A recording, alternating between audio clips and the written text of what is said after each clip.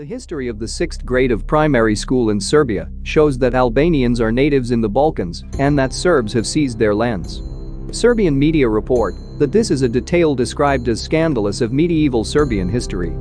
The book in question was published by the Textbooks and Teaching Aids Institute of Serbia, and the author is Rade Mihaljcic, a professor at the Faculty of Philosophy at the University of Belgrade.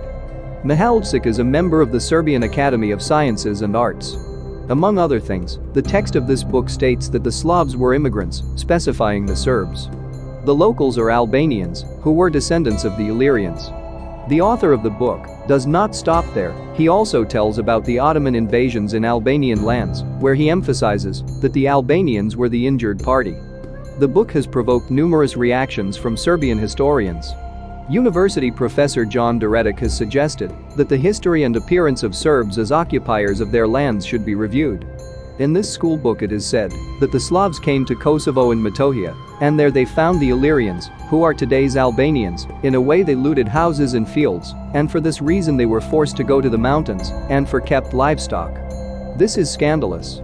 We can think of whatever you want, but no worse than that. What should our children learn from this? Said the desperate Serbian historian, Deredic.